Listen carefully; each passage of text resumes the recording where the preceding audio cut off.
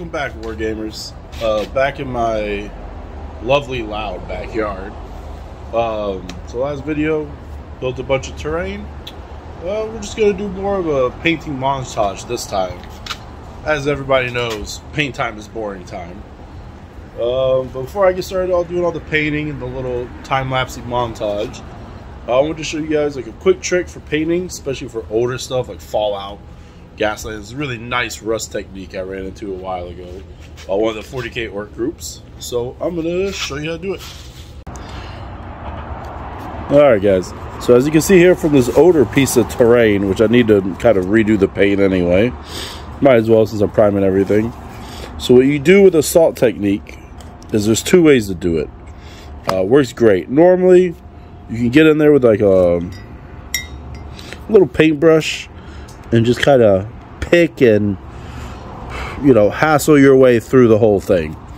Using browns and oranges, doing multiple, you know, little streaks, nice effect. That's cool. Very good control. Can take quite a bit. But if you just want something dirty and rusty without too much precision, like say one of these, the trick I was told, I found out about, which works great, is what you do is you use some good old kosher salt. And what you do is you use salt as a masking for your paint. And there's different kinds of salt you can use kind of once your effect.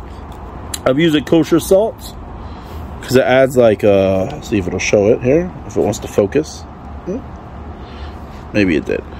It'll add kind of more of a rougher line to where the rust and the paint lines break. Like I said, you want a finer, more crisper line, you could use like table salt, which is very fine ground. Sea salt if you want some real chunky breakage. I like kosher salt. It's a nice kind of medium grade.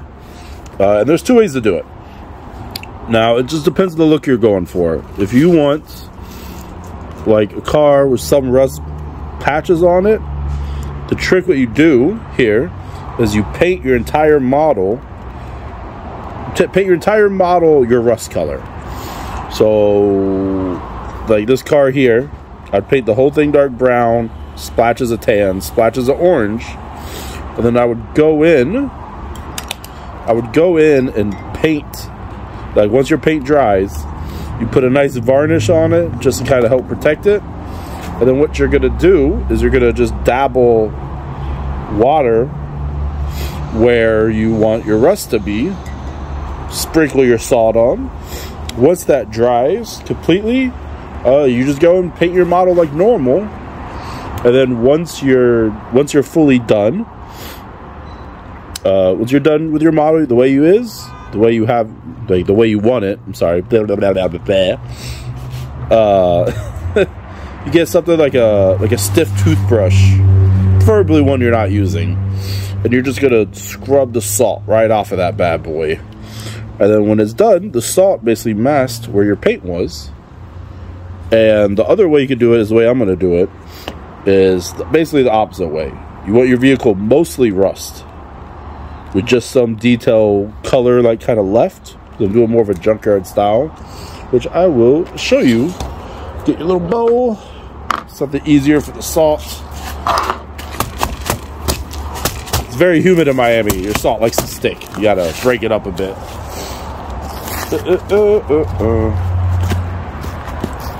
You don't need this much salt either. I work in the kitchen, so I just get tons of salt.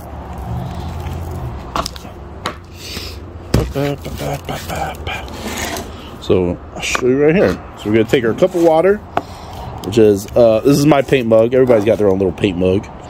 Got at the dollar store. That was pretty cute. So you're gonna take your paint mug. I am left-handed, so I will switch it. And what you're gonna do, I got two brushes here, mainly for different sizes of area. So you're just gonna plop it on. Dump your salt on. Now again, it doesn't have to be pretty because, well, it's gonna be rusty and covered in junk, you know. And I'm just gonna go through, cover all the bits I want,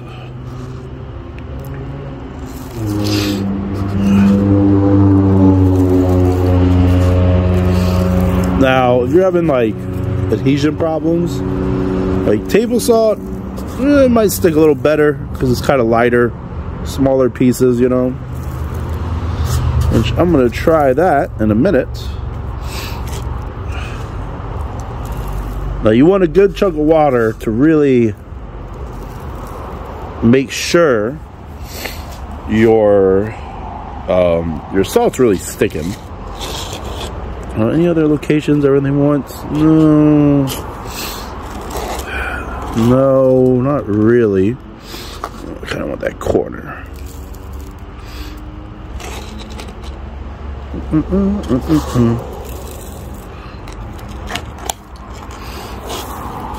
So now we can just shake some off, see how well our salt did.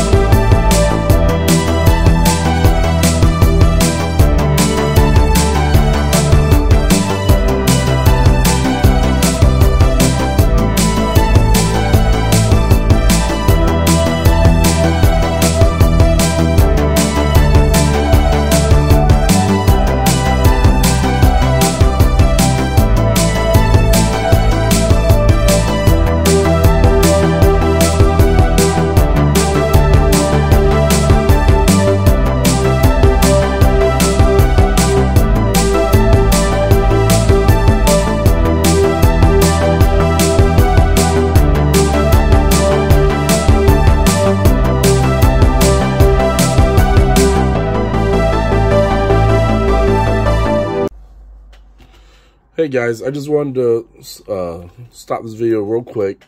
So you guys, something pretty cool I ended up getting. I found this on Amazon.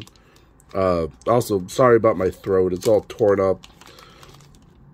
I just got a chest cold a couple days ago. It's just been sticking around because it got like crazy cold in Miami. Like, it got down to like the 50s, which is insane. And then I got sick from it. But I got this pretty cool package of water slide decals I saw on Amazon that are pretty neat. So I'm going to stick a couple of these on my building. They're very graffiti-like. They're actually made, if you can see. Boop, boop. My camera wants to focus, would be nice. Do you not want to focus? There you go. They're made for like HO train scales, which I think will fit pretty well. It tells you how to get it on here. It's not bad. It was like 10 bucks, I think, for a slot. Now, some of them, from what I've read, is some of them are real graffiti. Like, the guy who makes them went, I don't know if he contacted the actual graffiti artist. It'd be hard to do, I imagine. But he went down, like, subways, like Chicago, New York, whatever, took some photos. And others are just, like, stuff he came up with. And here's, where's my camera at? Here's some of them. They're pretty cool. Definitely put some of these on my buildings. Like this Firefox logo right here. I actually might put that on the hood of a car, but I'm not sure. I got these really long ones. Like, I know Jerk. I've seen that around for sure. Got a couple long ones. And you got some more of these. So yeah, I just wanted to show them off. They were pretty neat. Like, I'm definitely might buy more of these, put them on my buildings. They're a little modern. Some of them you might get away with in 40K or like Necromunda. Not sure. But for something like Gaslands or maybe, oh, what's that Marvel game? I actually don't know the name of it. It's the one where you have to build and paint the miniatures. I almost want to say Crisis Control, but I don't think that's it. Anyway, if you know the game, you know what I'm talking about. Like that, they might be a good scale, and that would work as well. Any like modern day-ish kind of wargaming would definitely fit. I don't know if these would work in Fallout. I don't see much graffiti in the Fallout games. But yeah. That's it. I'm gonna get back to the painting.